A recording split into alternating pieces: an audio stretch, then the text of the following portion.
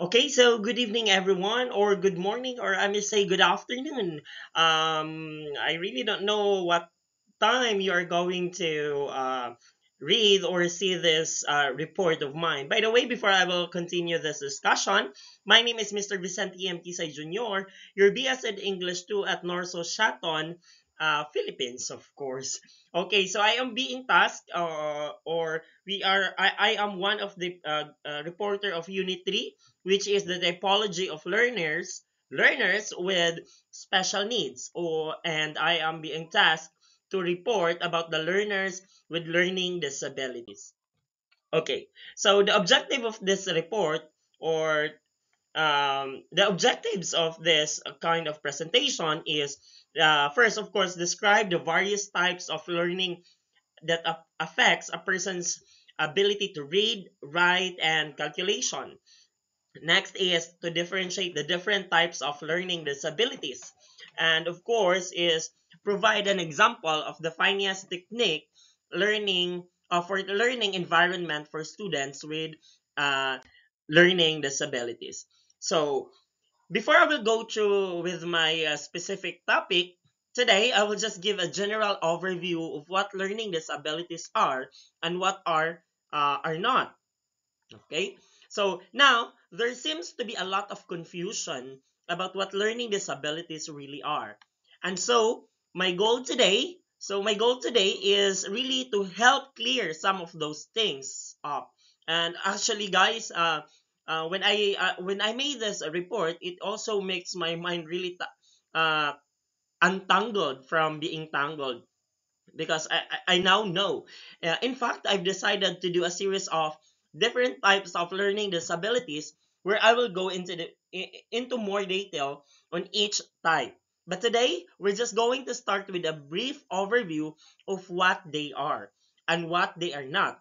Before I go into the details about what learning disabilities are, I would like to tell you what they are not, so many people get learning disability confused with learning problems. Actually, there is a very big differences when it comes to learning, because learning disabilities is not really the result of a hearing or vision problems. Uh, that's another term. So those things can impact one's learnings, yes, but those things do not cause one to have a learning disabilities. Learning disabilities is not the result of autism. Learning disabilities is not the result of having intellectual disability, what we formerly known as mental retardation. Learning disabilities are not emotional disturbances, and learning disability is not a result of some type of disadvantage, whether it's culturally, whether it's economically, or whether it's a child who has not had the opportunity to receive an education. Those things do not constitute one with learning disability. Federal regulations refers to learning disability as specific learning disability, and it comprises several different disorders that are individual and unique within themselves. And I think that's the kind of where a lot of confusions come from. Actually, while reading this or while making this report, it really makes my mind really confusing. What we say if somebody has a specific learning disability? What does that mean? Well, let's go over the definition of what a specific learning disability really is. The Individuals with Disabilities on Education Act provides that specific learning disability means a disorder and one or more of the basic psychological processes in the imperfect ability to listen, speak, read, write, spell, or do mathematical calculation under, of course, the specific learning disability umbrella. So, what are really learning disabilities? So, learning disabilities are problems that affects the brain ability to receive, process, analyze, or store information. These problems can make it difficult or more difficult for a student to learn as quickly as someone who isn't affected by learning disabilities. Okay, so um, Here's some concept of a learning disabilities way back in 2000. Strong converging evidence supports the validity of a specific learning disability or SLD. This evidence is particularly impressive because it converges across different indicators and methodologies. The central concept of SLD, or the specific learning disabilities, uh, is involves disorders of learning cognition that are intrinsic to the individual specific learning disability. These are also specific in the sense that these disorders are significantly, affect a relatively narrow range of academic performance outcome. Okay, so here's some learning disabilities, or the types of learning disabilities. So when you encounter a student with a reading disability, this often is referred to us as, of course, the first one is dyslexia. This only refers to a students to read words. I'm sorry. This is often used as students with reading disability. This is often referred as dyslexia. Only refers to a student's ability to read words, but to understand and comprehend words, as well as the speed and the rate at which they read. In addition, dyslexia are the most common type of language phase disorder found under the umbrella of specific learning disability. 1 in 5 students are dyslexic under the domain of writing. I really don't know, but based on research, yes, it does. We also have the number two, of course, dysgraphia, and dysgraphia can mean any number of things. That it could mean they um the way they hold their pencils, just like if you observe those uh the right or the perfect holding of pen is just like this, but most of the students are using or holding a pen just like this, or they are I don't know if it's clearly for you, they use the pencils, or writing those pencils, or you holding those pencils like any other does. It could mean a person's disability to actually organize their thoughts, no, in order to actually put them on paper. It has to do with the student's ability to do actually learn to spell the words. So when we are talking about these things that fall in that writing category, this is actually called dysgraphia. Next one, or the third one that I am being tasked to report, is this Kulia. I don't know if I pronounce it correctly, or Dyscalculia, or this calculus, as I used to like to call it.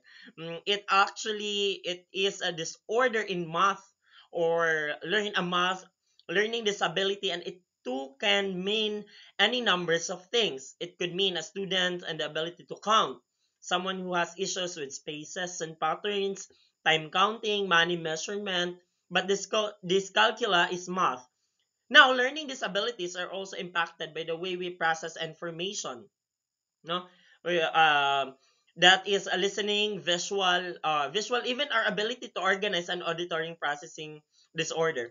Actually, while writing this one, because I'm not really good at math, that's why I think I considered myself as having a dyscalculia person, because I am really too weak at mathematics, and I really don't know why I hate numbers. I just know how to count, add, multiply, and divide numbers, but when you say some using some calculus, or some what they call this some things that need some um formula, it really makes myself so untangled. So a processing disorder, so it involves a problem with learning, or with learning disabilities, or with problem with hearing and child's or person's inability to hear and make sense of the sounds that they heard. Whereas when we're talking about a language processing disorder, it's an inability to process language. No, that's the difference between them. Those students actually have a hard time understanding the spoken language, or even reading and comprehending words. A visual processing disorder or visual perceptual I'm sorry, is a hindrance in the ability to actually make meaning from what you take in through the eyes. And visual motor deficit often has to do with coordination. Now, I have given you a very general brief overview of all disorders that fall under the specific learning category.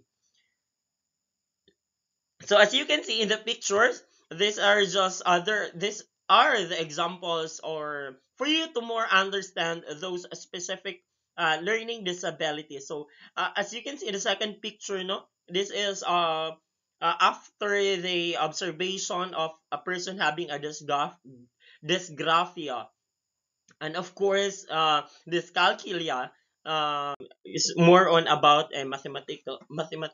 So today, or as of this moment, I am now going to give you the nature and causes. No, nature and causes. So first is the heredity. Learning disabilities often run in the family. So children with learning disabilities likely to have parents or other relatives with difficulties. So it can be inherited from parents to parents, or from parents to daughter, or from parents to son. Okay, next is the problems during pregnancy and birth.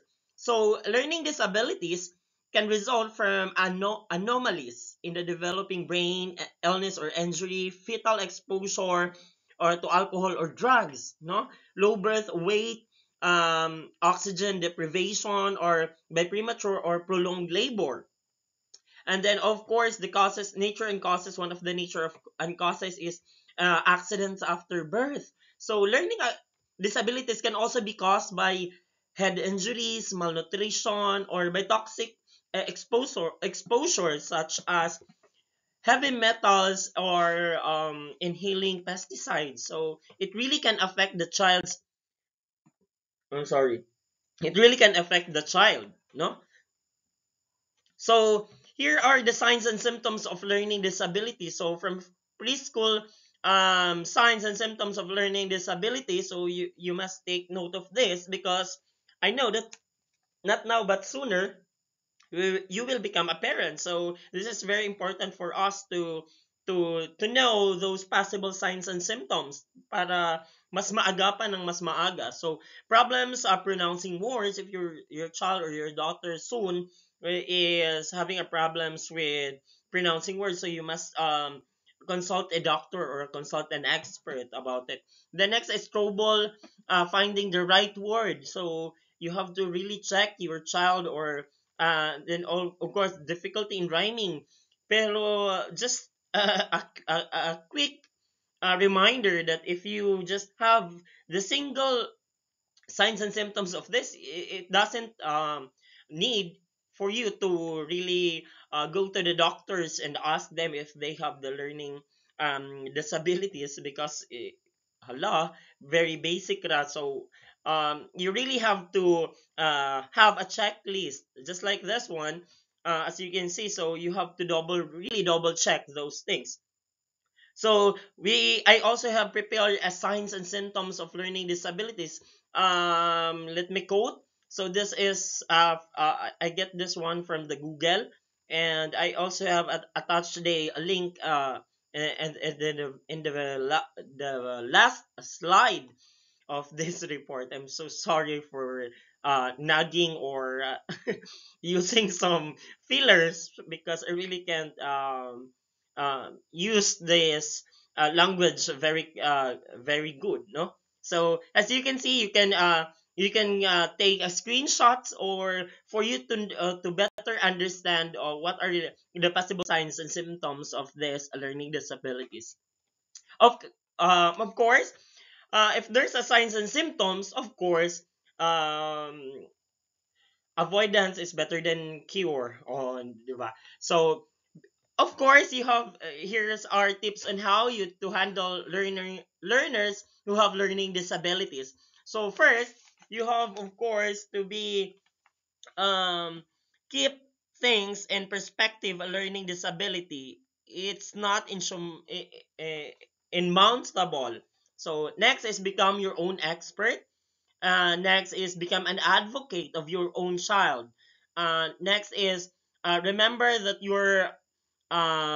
your influence outweigh all others, or outweighs among all others. Focus on your strengths, not just your weaknesses.